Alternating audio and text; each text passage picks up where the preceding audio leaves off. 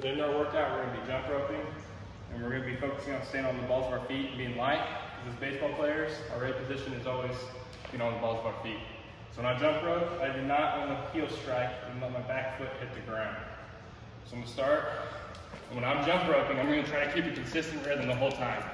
And as soon as I break that rhythm, I'm gonna take a break, get a breather, catch my breath, and restart. Just like so. Once you get comfortable with this, you can work on doing one-legged, and even going back and forth.